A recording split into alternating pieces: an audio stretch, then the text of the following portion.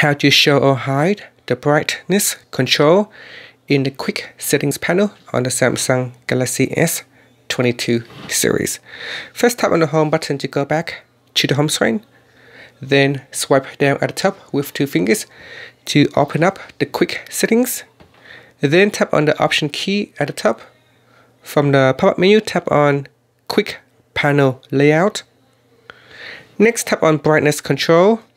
And here, by default, it is set to show when quick panel expanded.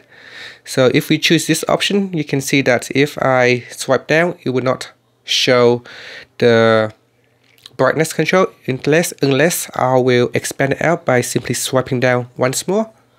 And it shows at the bottom here. Now, if you want to have it show when you first swipe down with one finger, then we can go into edit buttons. And sorry, not edit button, I'll go back. So we go into quick panel layouts and then tap on brightness control and then choose show always and then tap on done. So that after that, you can see that if I swipe down the quick settings, it will show us the brightness control, which I can easily change the brightness of the screen directly from the quick settings menu. And that's it. Thank you for watching this video. Please subscribe to my channel for more videos.